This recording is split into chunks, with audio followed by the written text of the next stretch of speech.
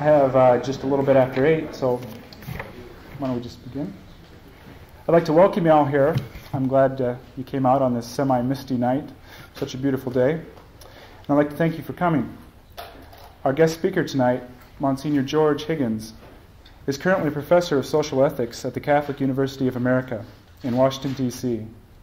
From 1944 until his retirement in 1980, he worked with the National Conference of Catholic Bishops in urban affairs and labor issues. He is well known for his work with the labor movement, and during the past 11 years, he has been the unofficial advisor to the U.S. Catholic bishops on labor issues. He has also lectured widely on Catholic social teaching, especially as it treats issues of labor unionism. There will be a short time after Monsignor Higgins' talk for questions. I would like to introduce Monsignor George Higgins.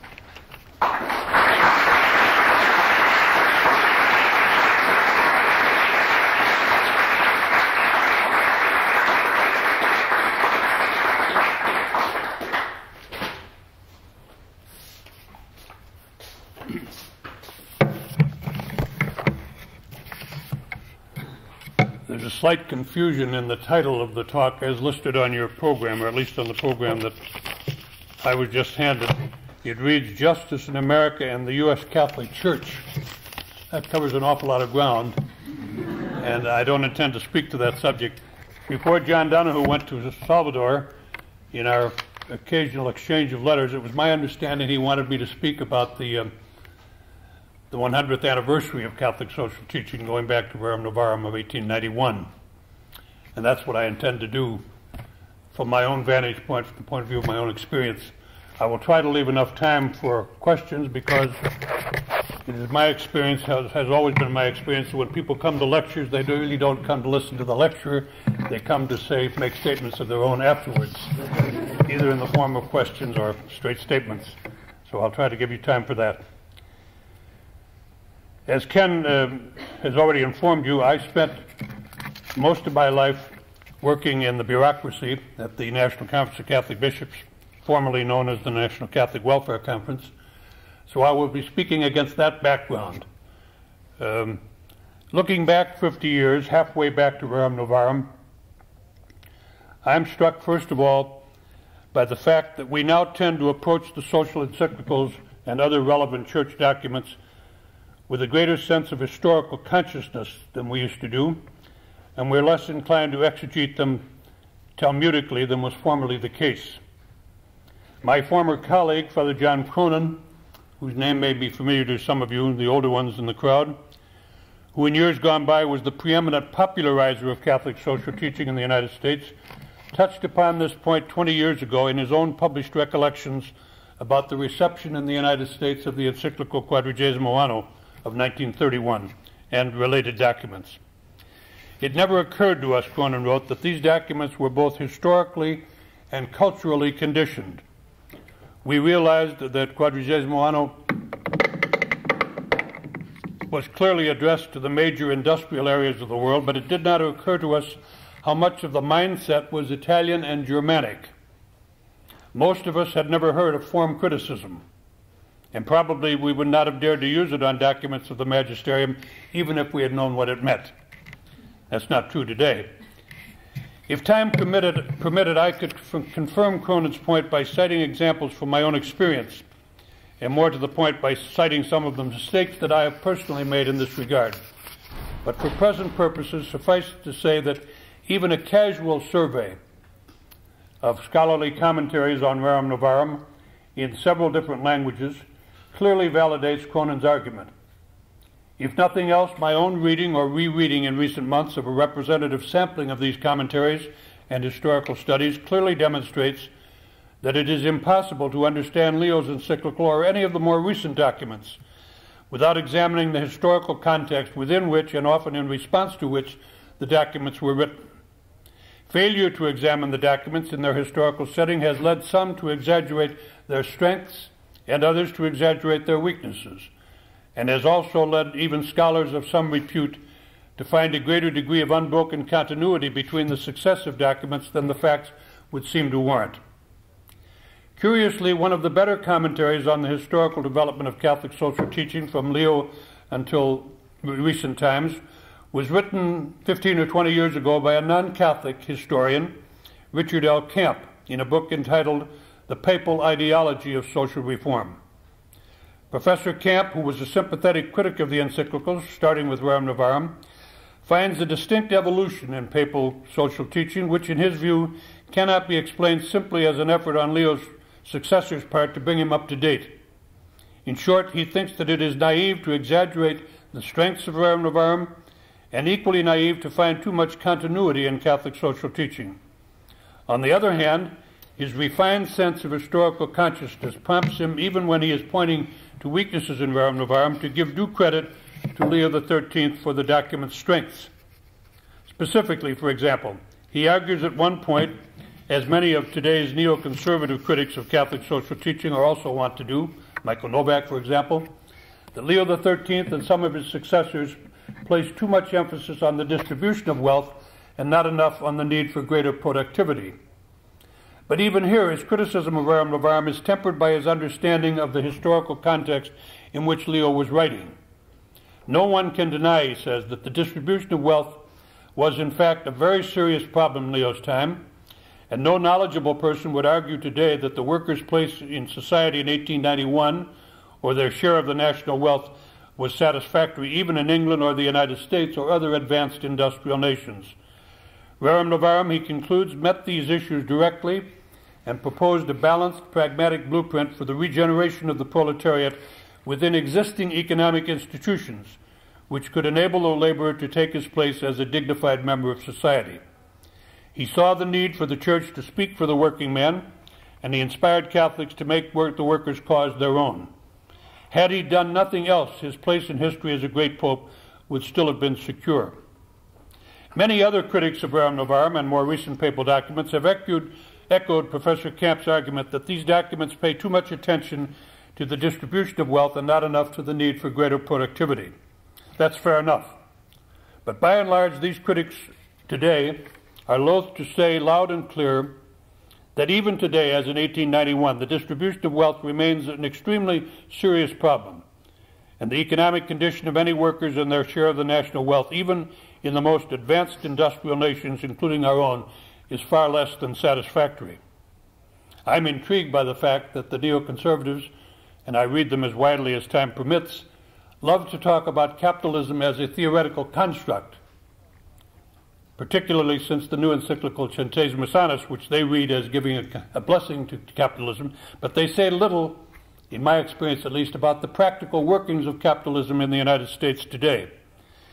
Examining Rerum Novarum in its historical context also serves to remind us that the encyclical was received differently in different nations because of their different histories and traditions and cultures. To cite but one example, Catholics on the continent of Europe in 1891 were badly divided over the issue of so-called Christian or Catholic versus so-called neutral trade unions.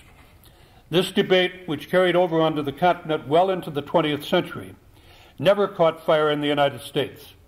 We have never had any division in the American labor movement along the lines of religion. In Europe, it was customary, it was almost universal up until the Second World War. We've never had it here. It never caught fire here, thanks to the leadership, in part at least, of Cardinal Gibbons of Baltimore and several of his fellow bishops in warding off a threatened papal condemnation of the old Knights of Labor, which was the leading federation of labor in the United States in the latter part of the 19th century. From the time of Gibbons to the present day, Catholic workers in the United States have been free to belong to neutral unions and have belonged to them in numbers in excess of their proportion of the population, and no attempt has ever been made to establish exclusively Catholic or so-called Christian unions. Monsignor John Tracy Ellis, who did live until very recently on the campus where I reside, who, as you know, is the Dean of American Catholic Historians, has said more than once in my hearing that the intervention of Gibbons and his fellow bishops at that time, the document which they sent to Rome to prevent a condemnation of the Knights of Labor, may well have been the most important single document in the history of the American Church. I tend to agree with that conclusion as a non-historian, for the simple reason that had the Knights of Labor been condemned, two things I think would have been predictable. One is that a very small proportion of the Catholic workers would have, in obedience to Rome, would have left the Knights of Labor and probably would have tried to form some kind of sectarian Catholic or Christian union, which would have been very weak, which would have divided the labor movement very badly. The other more probable scenario is, I think, that a large proportion of the Catholic workers would have ignored the ruling from Rome and would have gone their own way and gradually been disaffected from the church, as happened in a widespread manner in Europe. As Father John Polakowski, professor of social ethics at the Catholic Theological Union in Chicago, has pointed out in his own commentary on Rerum Novarum, the most direct and lasting effect of the encyclical in this country was the impetus it gave to unionization. He points out that although a few American bishops like Gibbons and Archbishop Ireland of St. Paul had already given their blessing to unionization and Catholics were already active in union leadership, Rerum Novarum opened the doors to a much more massive and intensive collaboration between American Catholicism and the labor movement. This one example, which I will take up again in a moment in another context, can serve to substantiate Father John Coleman's argument. Coleman is a professor of religious sociology at Berkeley, in a brilliant essay on the development of Catholic social teaching.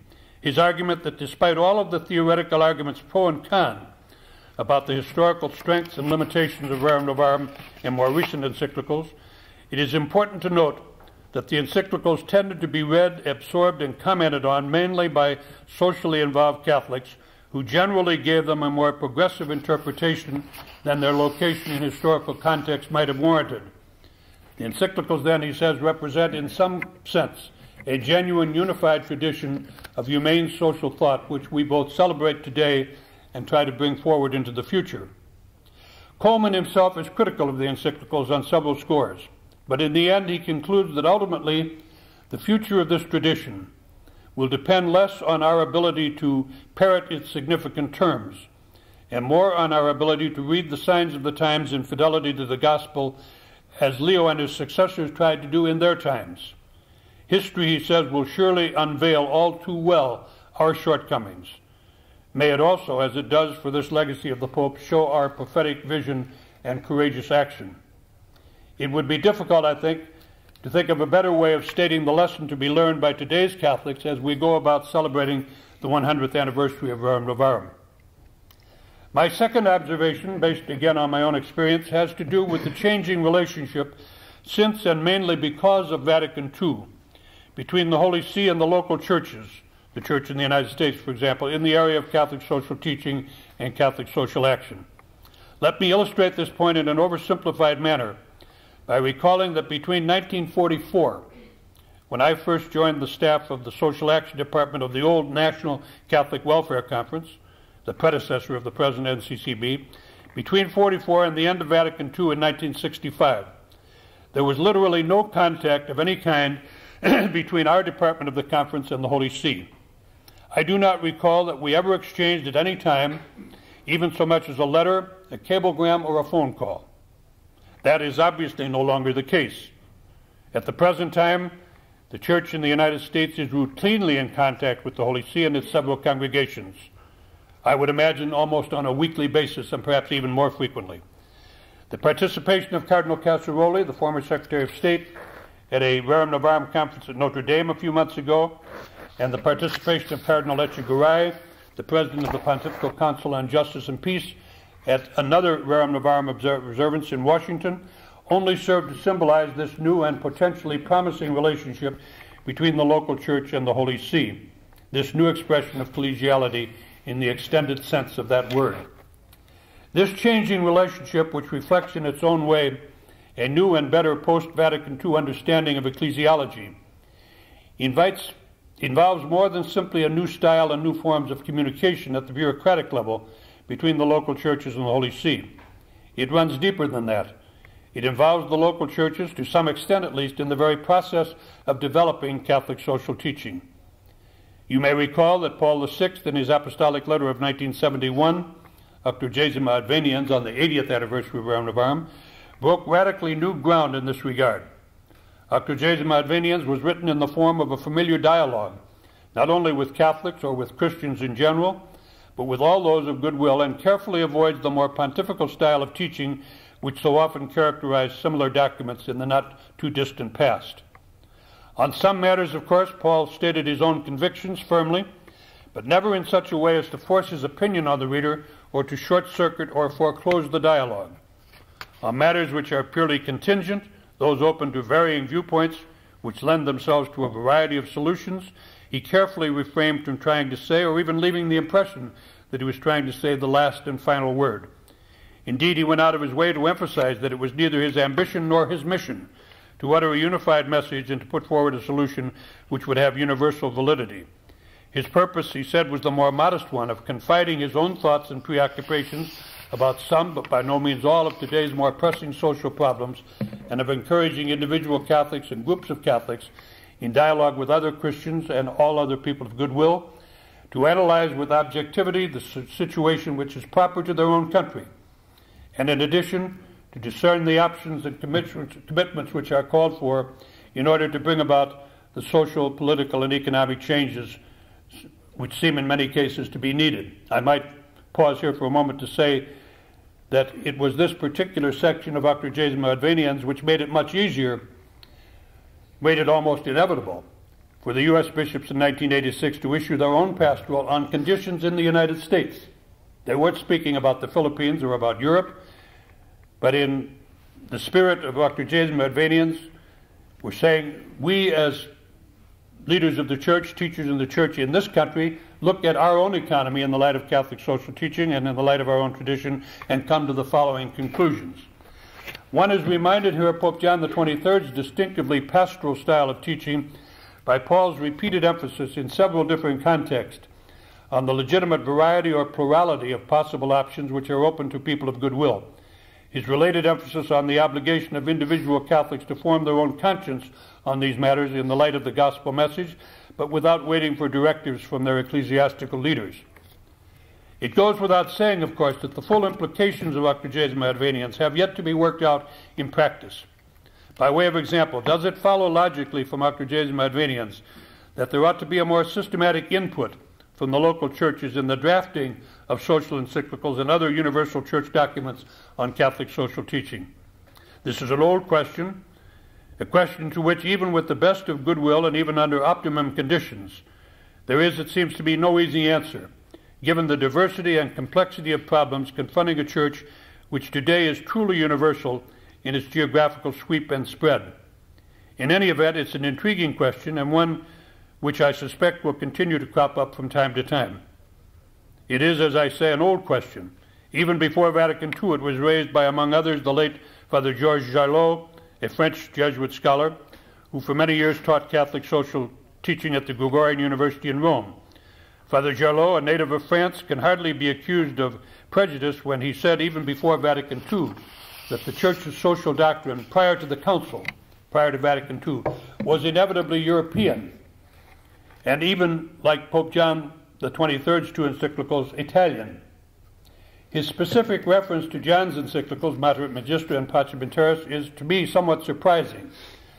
For of all the social encyclicals since Leo's Rerum Novarum, these two seem to me to be, at least, to be the least European, or if you will, the most universal in style as well as in content. But whatever of that, Father Jarlot's overall characterization of the Church's social doctrine prior to the Council is valid. My third observation, again at the bureaucratic level, has to do with the increasing willingness of the Holy See to encourage the local churches to play a more active international role in support of social justice and human rights. Again, let me cite my own experience at the old NCWC to illustrate the point I'm making here. It is my clear recollection that during my first 20 years on the staff of the old NCWC, that is between 1944 and the end of the Council, Rome expected the conference, the old National Catholic Welfare Conference, to work exclusively within the continental borders of the United States. I'm exaggerating a bit, but while a certain amount of significant international work was done by the conference in those days, mainly through the initiative of the late Father Raymond McGowan, one of the unsung heroes of the Catholic social action movement in the United States, this work was in a sense bootleg activity and was the tolerated exception to the general rule that the local churches were expected to leave it to Rome to take the initiative in the field of international relations. That's no longer true. Our own National Conference of Catholic Bishops, U.S. Catholic Conference, is now deeply involved in international affairs with the encouragement and blessing of the Holy See. The fact that your own colleague John Donahue is down in El Salvador is another expression of the involvement of Americans, particularly in Central America, in recent years. That's something new. That did not happen before Vatican II. There was very little of that. Now it's almost routine. I am speaking here, of course, mainly about changes at the bureaucratic level. At the substantive level, needless to add, the Church Universal and the local churches are also more extensively and intensively involved in the field of international social justice than ever before. The content of Catholic social teaching before John the 23rd was, by and large, concerned almost exclusively with the social and economic problems of individual nation states. Not so today. I will say no more about this except to add that sociologically speaking, and quite apart from any theological considerations, the role of the Petrine office has taken on, in some respects, more importance than ever before in modern history. At times this may go down hard with Americans, for even in our better moments, witness the unashamedly self-patriotic rhetoric of a typical State of the Union message. We are probably more provincial and less cosmopolitan than we generally are willing to admit. In recent years, in the specific field of Catholic social teaching, for example, it has become fashionable in some American circles to complain, a bit too peevishly for my taste, that the Holy See has been slow to recognize and to learn from the American political and economic experience. That's standard fare in the neoconservative camp. There's a certain merit to this complaint, but to overdo it would be to run the risk, I think, of being perceived by intelligent observers in other countries, rich and poor alike, as innocents abroad in a very complex world society. In short, I think we would be well advised to take to heart the cautionary words which the very cosmopolitan Cardinal Echegaray addressed ever so courteously to the several hundred delegates attending the NCCB observance of the centenary of Rerum Novarum. The entire world, the Cardinal said, cannot be reduced to the United States. It is timely, I think, to raise this point at the present time in view of the fact that a controversy has already been stirred up about Pope John Paul II's recent encyclical, Centesimus Annus, issued in May on the 100th anniversary of Rerum Novarum. There's been an argument in the press ever since that document came out as to what extent the document blesses the American style of democratic capitalism, or to what extent it does not. It's a legitimate argument, but I would hope that it could be carried on less polemically than it has been in recent months. Let me wrap up these random recollections with some hurried remarks about a few of what I consider to be the unresolved problems in the United States in our implementation of Catholic social teaching. In my opinion, for whatever it may be worth, we have yet to understand in all of its implications the principle of subsidiarity and the correlative principle of solidarity or socialization, both of which, taken in tandem, are of central importance in the corpus of modern Catholic social teaching. First, a word about the principle of subsidiarity, with its emphasis on the central importance of non-governmental mediating institutions or structures in our economy.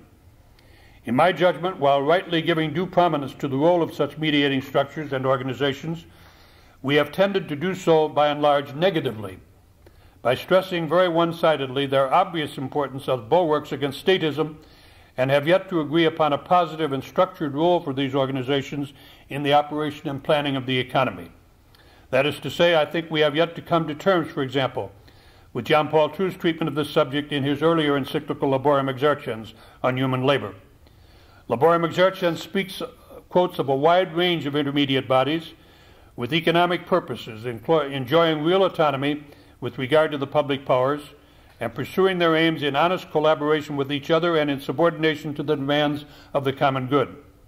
It is my clear impression that many of those in the United States who rightly stress the importance of these intermediate bodies tend to see them as being parallel to the corporate structures in the domestic and world economy, and do not really envisage them as being institutionally involved as autonomous bodies with economic purposes in the economic decision-making process of either individual nations or of the world community of nations. That's particularly true, in my judgment, with regard to the attitude of the neoconservatives and the conservatives in our country towards unions. Surely among all the mediating structures in our society, in the economic field, unions are of prime importance. But you can read extensively in neoconservative and conservative literature, and you will find high praise for the Polish labor movement, solidarity. You find little praise and little support for American unions at a time when the trade union movement in the United States is just hanging on by its teeth. Subject to correction, I am personally inclined to think that this limited anti-statism understanding of the role of intermediate structures accounts, at least to some extent, for the massive and, in my view, menacing lack of concern in conservative circles about the growing weakness of American unions. I regret to say it, but the silence of the conservative community in the United States on this issue has been thunderous in recent years. Robert Nisbet, who I suppose would call himself neoconservative, is one of the few conservative social and political philosophers who strongly laments the decline of organized labor in the United States. But even he tends to think of unions one-sidedly as powerful forces in support of capitalism and as bulwarks against political invasion of economic freedom.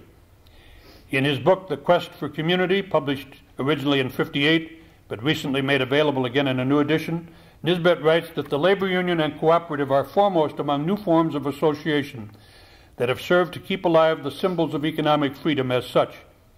It should be remarked, he says, that they have been the first objects of economic destruction in totalitarian countries. The individual entrepreneur, it may be observed, is less dangerous to the totalitarian than the labor union. But in such an association, the individual can find a sense of relatedness to the entire culture and thus becomes its eager partisan. Nisbet goes on to say that the mythology of individualism continues to reign in this country in discussions of economic freedom. By too many partisans of management, he says, the labor union is regarded as a major obstacle to economic autonomy and as a partial paralysis of capitalism. But to weaken, whether from political or individualistic motives, the social structure of the family, local community, labor unions, or the industrial community is to convert a culture into an atomized mass.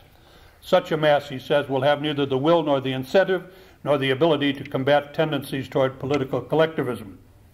These are welcome words, coming as they do from a leading American conservative or neoconservative social philosopher, and coming at a time when some of the most influential employer organizations in the United States are insistently calling for a union-free environment, and gleefully, as in the case of the United States Chamber of Commerce, predicting the demise of the American labor movement. Now that the Iron Curtain has come down, it is time for scholars of Nisbet's stature in the conservative community to stress not only the negative role of unions as bulwarks against statism, but also their positive role in the proper ordering of economic life in the United States. I suspect that we may have tended to shy away from this problem for fear of being accused of hankering unrealistic and ahistorically for some outmoded form of European corporativism, a subject which, because it was widely confused with Italian, Spanish, and Portuguese forms of fascism or semi-fascism, led many critics to repudiate Quadragesimo Anno's formula for the reconstruction of the social order. That is objectively an understandable and salutary fear, but in my opinion it should not intimidate us from thinking through in very practical and pragmatic American terms the implications of Pope John Paul II's emphasis on the economic role of free and autonomous unions in the proper ordering of economic life. It might be useful in this regard to revisit John XXIII's encyclical Mater et Magistra. John carefully avoided giving his approval to any particular form of organizing or reorganizing economic life. Moreover, even his terminology was different from that of Pius XI in Quadragesimo Anno, and in Pius XI's later encyclical Divini Redemptoris. Pius XI used the terminology of corporativism, which in English was translated generally into the term industry council plan. For John XXIII, on the other hand, was mostly preoccupied with the practical aspects of the problem and so carefully avoided using this kind of terminology. He was writing as a pastor and not as a jurist. He knew all about the discussions raised by the formulas of Pius XI and Pius XII and the misunderstandings that these discussions had caused. So he kept from formalizing and even went so far as to avoid using the words corporatism, corporation, or corporative organization. It would appear to be partially correct, then, to say that John XXIII was less interested than was Pius XI in what came to be known in this country as the Industry Council Plan. Pope John's approach to the problem of social reconstruction and his terminology were less theoretical, more flexible, if you will, than that of Pius the 11th. But it would be a mistake, I think, to conclude that John was any less interested than was Pius the 11th in the basic principles of social reconstruction underlying the so-called Industry Council Plan. These principles I would summarize as follows. First, economic order will not come naturally, only by free competition, free enterprise, and free initiative, although a maximum degree of freedom must always be safeguarded. Intermediate bodies are natural and necessary if we want to avoid state totalitarianism, but not for that reason alone. Institutional cooperation at all levels must be organized between the agents of the economy. Intermediate bodies must cooperate among themselves and with the government in order to help it play its positive role in the economy for the common good, national and international. These are the basic principles, as I see them, underlying the Industry Council Plan. Pope John did not tell us in detail how he thought they should be put into practice. His approach, I repeat, was very flexible. He opened the doors to all kinds of institutional cooperation among those involved at the different levels of production, strongly insisting that any organization of the economy must take into account the national and international common good. The state has a positive role to play, he said, and this role must be carried out with respect for legitimate autonomies and with the participation of all involved groups. In substance, this is what the proponents of the Industry Council Plan had been saying all along. At times, perhaps, their approach and their terminology were inflexible and were too reminiscent of the wrong kind of corporativism as we came to experience it in fascist countries in Europe. If so, Moderate Magistra can serve as a timely corrective. One way of moving in the direction of a better reorganization would be to develop a pragmatic system of American-style co-management and co-determination and new forms of profit-sharing and co-ownership. I don't hear any of the candidates for office talking in these terms at the present time. I have not heard the word co-ownership or co-management mentioned in any of the debates or in any of the discussions. I have not read it mentioned anywhere. In my judgment, however, it would be fatuous to talk theoretically about developing new experiments of this kind unless and until there is a reasonably broad consensus in the United States that free and autonomous unions are, in the language of Laborum Exerciens, indispensable, his word, especially in highly industrialized economies such as our own. As I have already indicated, however, no such consensus exists at the present time. Quite the contrary. Because on the basis of my own experience during the past 50 years, I happen to feel very strongly on this subject, I will say no more about it for fear of appearing to ride my hobby horse into the ground. Suffice to say in summary that in my judgment, the current decline in union membership in the United States and the apparent and very paradoxical lack of concern about this phenomenon on the part of so many who theoretically attach so much importance to intermediate structures are cause for deep concern. I take my lead in this regard from the writings of the late Monsignor John A. Ryan, widely regarded as the greatest single figure in the history of the Catholic social movement in the United States. At the beginning of the Great Depression, in the late 20s and early 30s, Ryan wrote, quotes, that effective labor unions are still by far the most powerful force in society for the protection of the laborer's rights and the improvement of his or her condition. No amount of employer benevolence, no diffusion of sympathetic attitude on the part of the public, no increase of beneficial legislation, however necessary that may be, can adequately supply for the lack of organization among workers themselves. I would add in this context that neither can the great proliferation of post-Vatican II church-related justice and peace programs adequately supply for the lack of organization among workers themselves. These words are as true today as when they were first written more than a half-century ago. Having briefly addressed the principle of subsidiarity, let me say a word in passing about the correlative principle of socialization. Not socialism, but socialization as the term is used in Mater Magistra, a term which acknowledges and even recommends a positive role for the government in promoting social justice. To neglect the implications of this principle in the corpus of Catholic social teaching arises in part, I think, explains in part, I think, our having gotten bogged down too often in an ideological debate in the United States about capitalism versus socialism. A prominent American banker, New York banker, who happens to be a very serious and forward-looking student of Catholic social teaching, trenchantly addressed this subject in a paper he delivered last June at a major conference on the centenary of Our Navarre at the University of San Francisco. He said that recent breathtaking developments in Eastern Europe have provided us with an opportunity to take a fresh look at capitalism. This time, he says, we can do so unencumbered by the baggage of the past. By that he means that the examination need no longer involve the theoretical issue of capitalism versus communism. Instead, the examination can sharpen its focus on ways to make market-based economics work even better in terms of meeting broad human needs, both material and spiritual. In a sense, he says, communism had been a rather convenient thing to have around. Its existence served to simplify the debate, narrow the options, and discourage rigorous examination. Subtleties were frequently not allowed. Attempts at meaningful discourse were often enfeebled by the hardening of the categories. In short, he concluded, with one debate seemingly resolved, we can now focus our energy and our attention on eliminating the significant faults and inadequacies of capitalism which we know to exist, while at the same time preserving those special properties that imbue the markets with their special genius. I hope he's right about that, for heaven knows we have been bogged down long enough in an either-or black and white debate about capitalism versus some kind of socialism or communism. During the long Cold War between the communist East and the so-called capitalist West, we had a plausible excuse for diverting so much of our energy to this debate, even though the debate was sometimes oversimplified and often reflected national and geopolitical rivalries rather than pure principle. Unfortunately, however, the debate, at least in the United States, turned into an argument not only about Soviet-style communism versus Western-style capitalism, but also about democratic capitalism versus democratic socialism.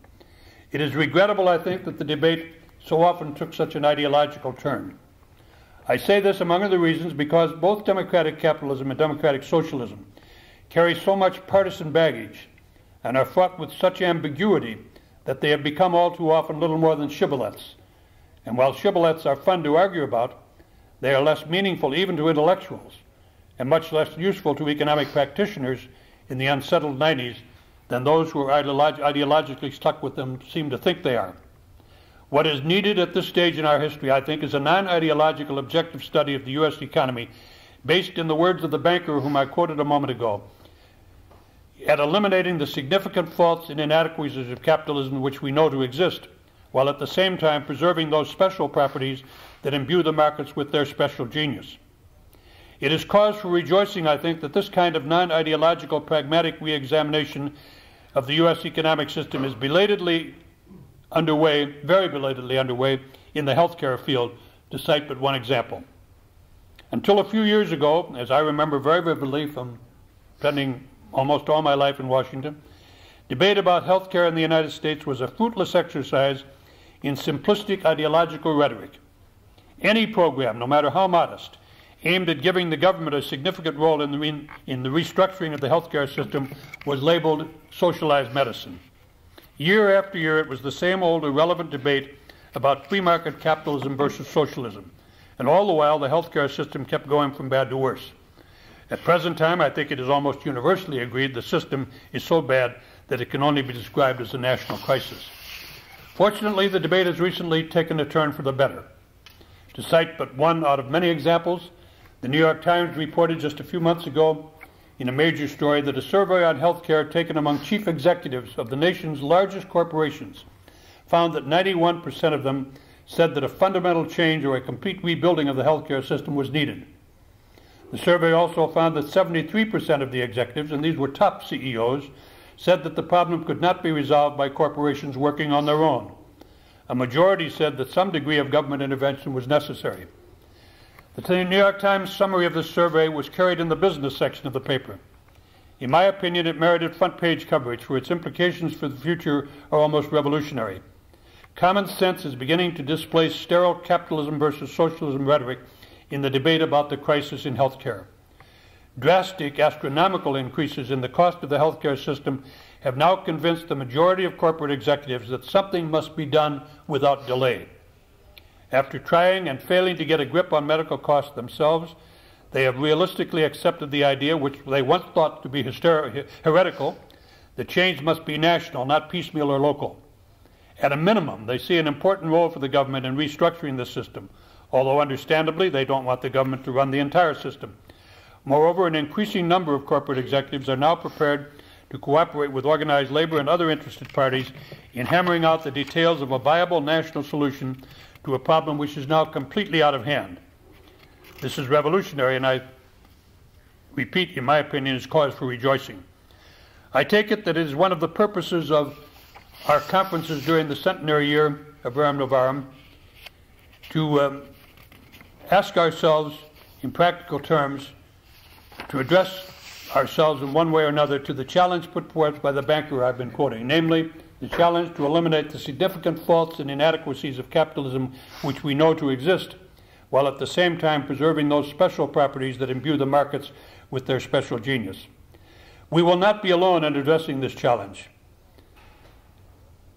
Contrary to the conventional wisdom of recent decades, we are unexpectedly witnessing a revival of interest in Catholic social teaching, as witnessed, for example, the phenomenally widespread observance here in the United States of the anniversary of Verum Novarum.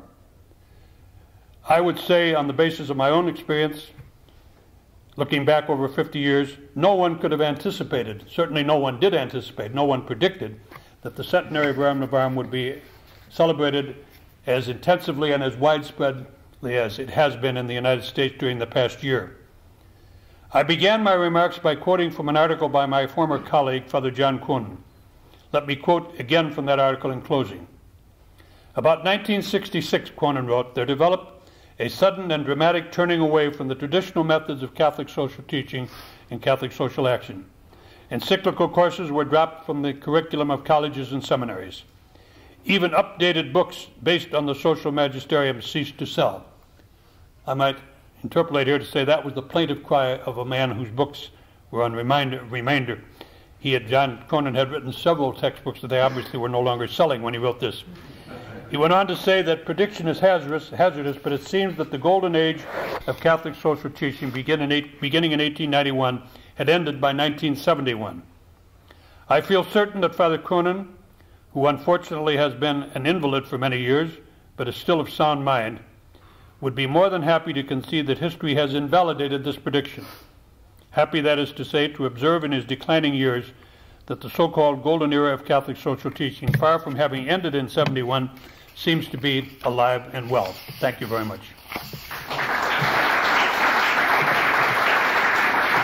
Mind, I'm going to sit down during the question period, but I have a bad hip. Yes? A question. Could you give some examples or amplifications of what you call intermediate structures? Well, what the people who use the term, they mean the family, they mean unions, they mean church bodies, private schools, structures which are below the state, but have a role to play in society, which are antecedent to the state, really, as the family is, obviously, as religion is. But a union in the economic order would be what they would call a mediating structure. It's between the individual and the state. Yes. Co-ops and grain movements. Co-ops, yes. All sorts of things in the economic and social field. Yes? Why is the American labor movement, American unions, I should say, why are they on the rocks in the last 20 years? Well, I think for a variety of reasons, which would take a smarter man than myself and more time than I have to explain. Whole variety of reasons. One is the changing structure of the global economy. Take, for example, the auto industry, an industry that I follow more closely than most industries. Up until quite recently, the only cars you saw on the street in the United States were American cars, unless some rich man was driving a Rolls Royce or an expensive German car. Today, 20 or 30% or more perhaps of the cars you see are made in Japan or Korea. You have a totally new global economy, which you did not have in the days of Walter Reuther when he was president of the UIW. The UIW used to be a completely, almost fanatically in favor of free trade. No president of the auto workers could survive today politically if he repeated the statements they made about free trade back in the 40s and the 50s, because the world has changed so fast. Secondly, within our own economy, we've gone rapidly and permanently into a service economy rather than a manufacturing economy. The majority of the new jobs that are being created today are in the service trades, not in manufacturing. Pittsburgh, which historically has been synonymous with the word steel, there's no steel made in Pittsburgh today. Not an ounce of steel is made in Pittsburgh. And yet, as you go around the world, if you say Pittsburgh, people immediately think steel. the whole manufacturing base has been corroded. We've gone into low-paying, largely low-paying service jobs. Geographically, much of the movement of the United States has gone to states which are more difficult to organize, right-to-work states in the South, for example. There's been a geographical spread. All kinds of reasons, and the political atmosphere. When Reagan put the air controllers out of business, I think he clearly gave a signal that it was a popular thing to do to be unfriendly to organized labor, and people took the signal. There has been strong organized opposition to the organizing of new workers in large segments of the American economy, including in some of our Catholic institutions, I might add. And the atmosphere is very unfriendly. For there are a whole variety of reasons. The one reason I think that